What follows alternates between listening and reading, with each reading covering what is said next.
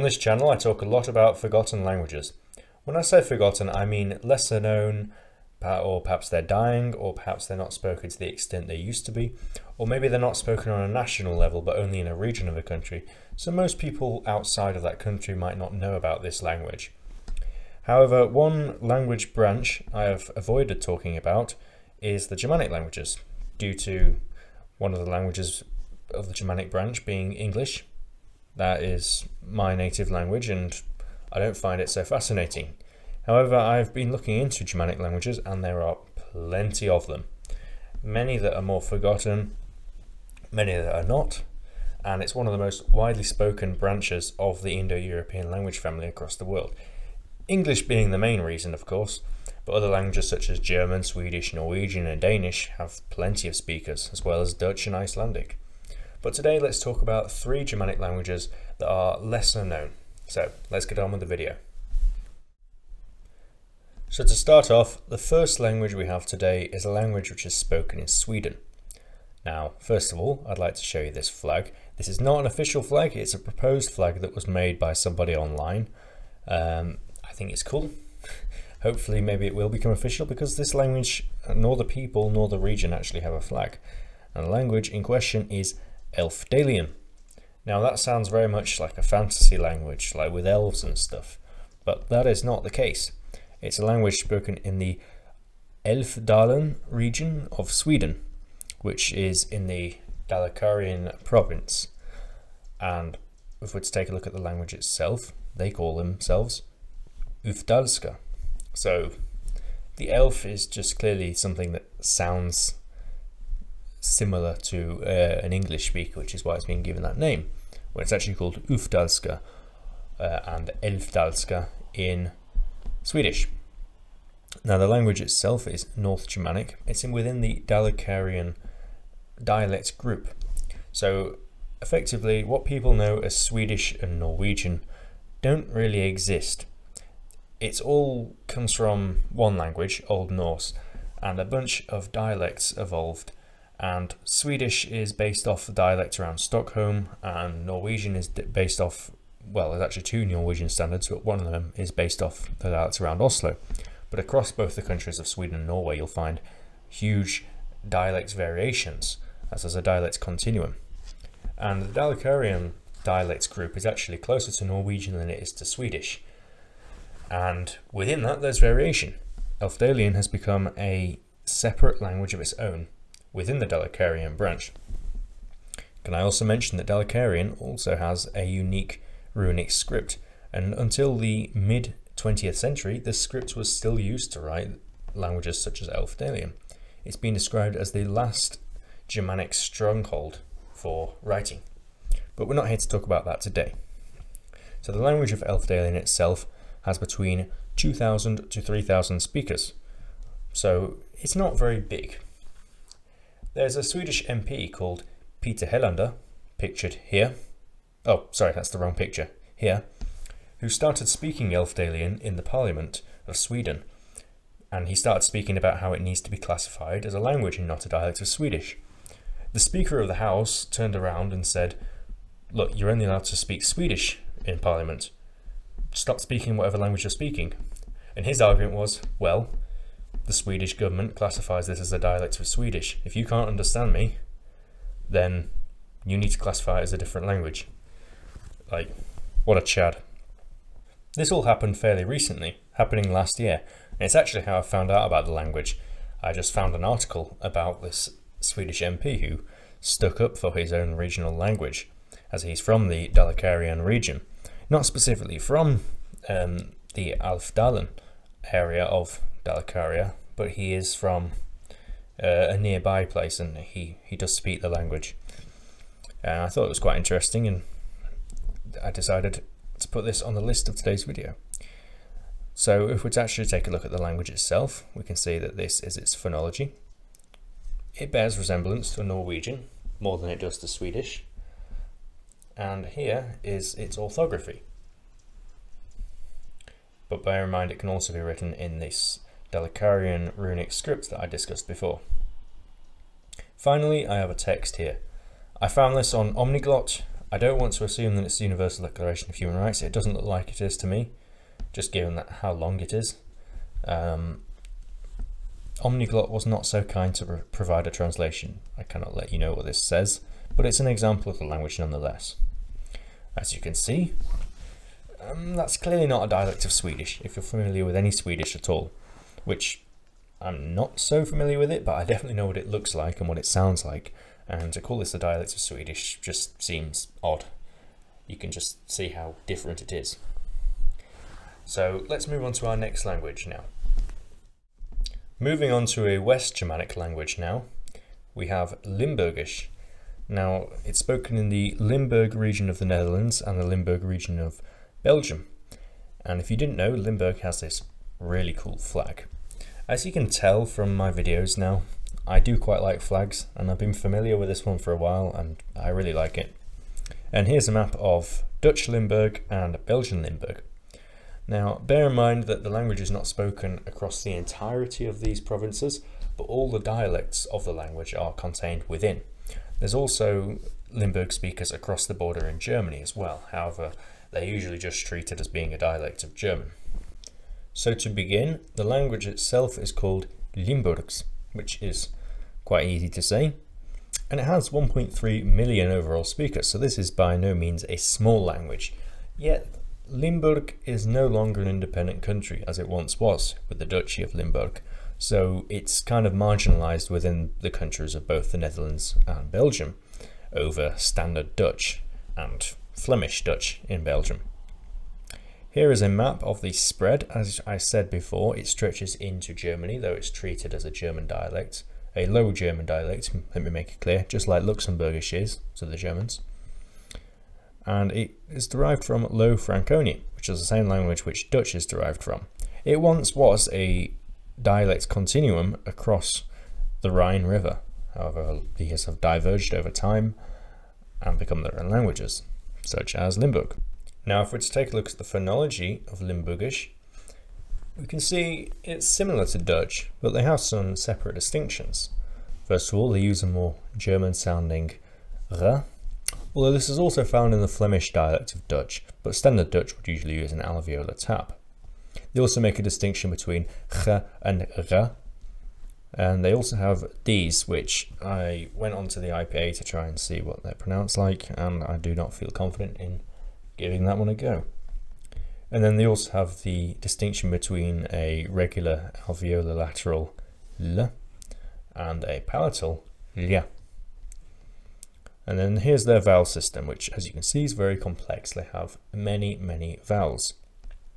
Another notable part of Limburgish is it contains pitch accent, which a few of the neighbouring dialects across the border in Germany and parts of Belgium also have within their language. And pitch accent is kind of like tone, but not quite as developed as tones, so you can't really call them tonal languages. And other languages in the Indo-European branch do have pitch accent, such as Swedish, sometimes Slovenian, though not always, and Dutch. There are two dialects, West Limburgish, spoken in Hasselt, and Central Limburgish, spoken around Maastricht. We have a text, for example, of both of these dialects here, and it's the same text. It is actually the first sentence of The North Wind and the Sun, which is one of Aesop's fables I was previously unaware of. As you can see, they compare, they're definitely similar. From what I've read, they are mutually intelligible, so they are dialects. However, I'm not sure to an extent of how mutually intelligible they are with Dutch, for example. The bottom one, the Central Limburgish Maastricht dialect, looks a lot more like Dutch to me than the top one. However, there's elements of both in which I can say they look similar. I don't speak Dutch, however. I have some experience in Afrikaans, but not Dutch itself. So let me know in the comments if you speak Dutch, what you think of Limburgish. Can you understand it? Which dialect is easier to understand? And do you classify it as a separate language? I'm not sure the political situation amongst Dutch speakers, whether they actually class this as a separate language of its own or not. It's had a separate history and development, but at the same time, a Dutch speaker might be able to understand this. So with that being said, we're going to move on to our final language of today. So our final language today is going to be another Northern Germanic language called Faroese. Once again, awesome flag. It's my favourite Scandinavian cross.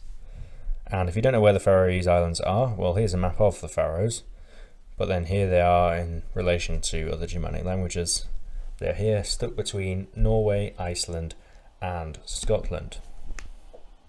The language itself is called Føroyskmal.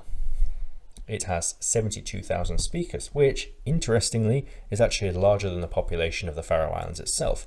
This is because many people who have grown up there moved to mainland Denmark, as the Faroe Islands are a territory of Denmark, for better opportunities.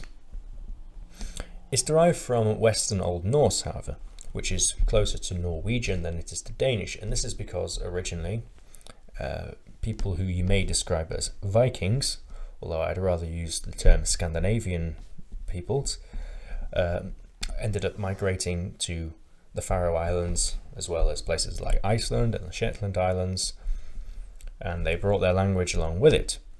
However, in 1380, Denmark entered a union with Norway in which Denmark was the dominant partner in that union, and when Norway gained its independence again, it wasn't given the Faroe Islands back, even though it originally owned them.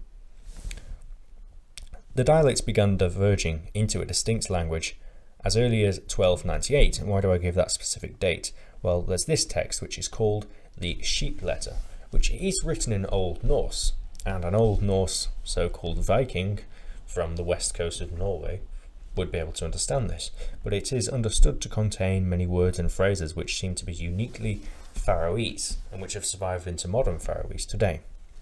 However, as I mentioned, in 1380, when the Danish-Norwegian Union came into existence, all of the languages aside from Danish were effectively suppressed, which is why there are two standards of Norwegian today: Bokmål, which is based off a more Danish-influenced speech, and Nynorsk, which is based off a more Norwegian basis of speech.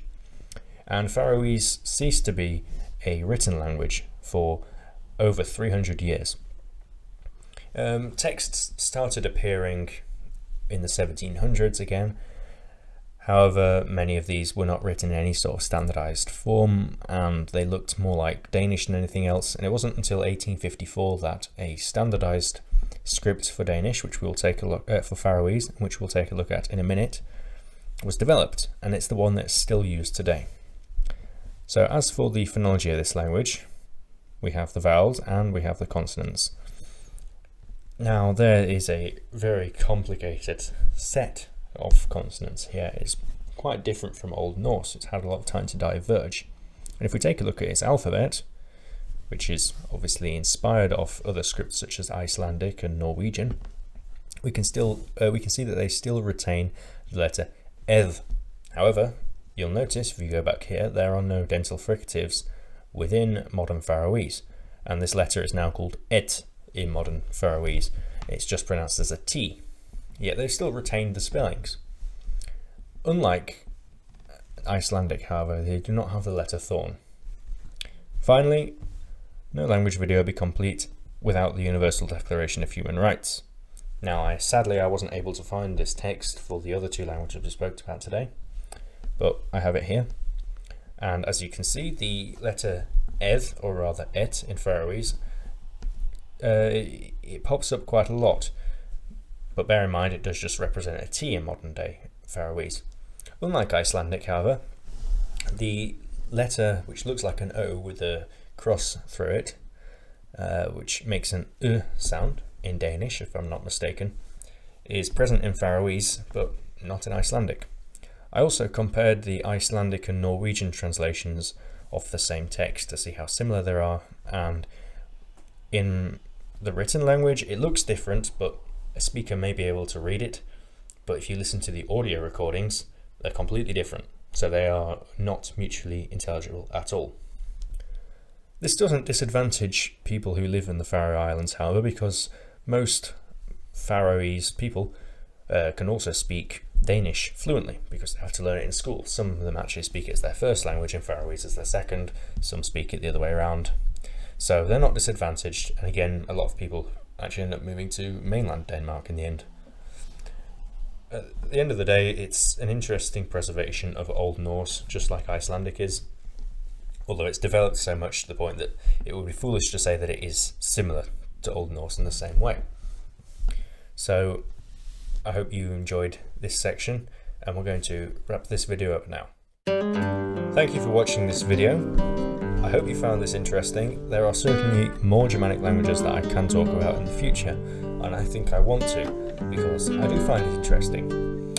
Now, I have to apologise, though I do speak a Germanic language as my native language, that being English, I have much more experience in other language families, such as other branches of the Indo-European family, such as the Romance branch. The Germanic languages really aren't my strong suit. I've done my research into this video, however, and I hope that it was still comprehensive and gave you an idea of the variation of Germanic languages across Europe. That being that there's a split between North Germanic and West Germanic. There used to be East Germanic, languages like Gothic, however they went extinct a long time ago. And I hope it sort of shows the position of these countries, that they're not mono-ethnic countries, nation-states you might want to call them. For example, not everyone in the Netherlands speaks Dutch. There are Limburg speakers, there are Frisian speakers, and some of the dialects of Dutch are sometimes considered different languages. Some people say that the speech in Holland is completely different to the speech in Zeeland. And the same goes for Sweden and Norway, with their dialects continuum. And a really interesting thing that a couple of islands with a population of about 50,000 in the middle of the North Sea have a completely unique language of their own that is completely unintelligible with other North Germanic languages. So I hope you found all that fascinating. Let me know if you want a part 2, and I hope to see you next week. Yalla!